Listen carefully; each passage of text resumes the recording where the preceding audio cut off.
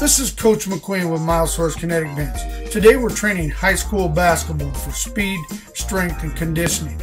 After a short body weight dynamic warm-up, we're going to move into the next phase, which is a dynamic resisted warm-up. We're going to go through a series of exercises wearing the Myosource Kinetic Bands. This group of high school basketball players are wearing the Myosource Kinetic Bands right above their knee. This is going to provide resistance in the quadriceps, the hamstrings, the glutes, the hips, and the hip flexors. And also, we're going to work through some upper body rotation. The key here is to go at a nice, steady, slow pace, working through the resistance so that we get a good, effective warm-up. We're also going to move in all directions. What we want to do is mimic some of the moves that we're going to perform when we move to the next phase, including speed and strength and plyometrics.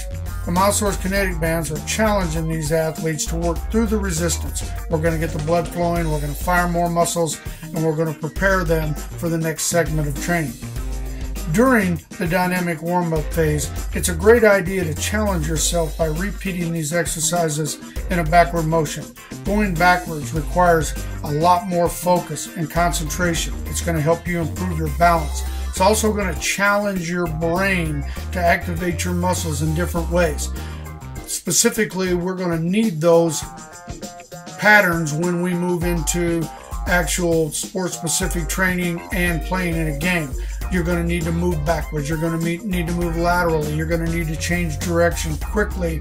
And if we've used those segments, we're going to be more effective during actual playing time. Please check out our website at www.myosource.com. There you're going to find our complete program for girls high school basketball speed, strength, and conditioning.